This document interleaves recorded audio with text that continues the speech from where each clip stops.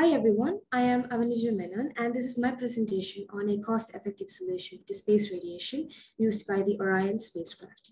Here is our team and we focused on radiation protection for astronauts. When it comes to radio protection, cost efficiency is a major issue. Orion's major method of radio protection is something so simplistic, yet it has high cost efficiency. Carrying additional mass for this purpose is inefficient as it is more expensive to carry more material into space. So we need multi-purpose materials that can serve as radio protection too. Orion used mass that is already on board to protect the crew by creating a temporary shelter in the aft bay of the spacecraft, which is the inside portion closest to the heat shield. This location is beneficial as it minimizes the amount of equipment to move around while maximizing the amount of material that can be placed between the crew and the outside environment.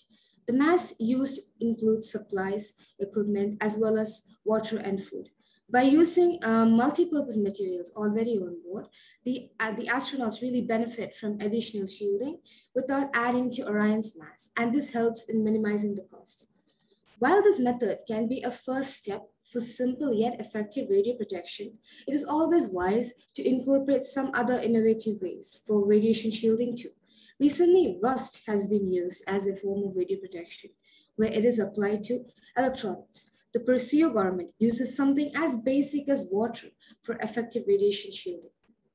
Let us hope that we can await more such innovative solutions in the future, where cost efficiency is prioritized and astronaut health is not endangered, so that we can achieve the maximum potential of all space missions. Thank you for listening.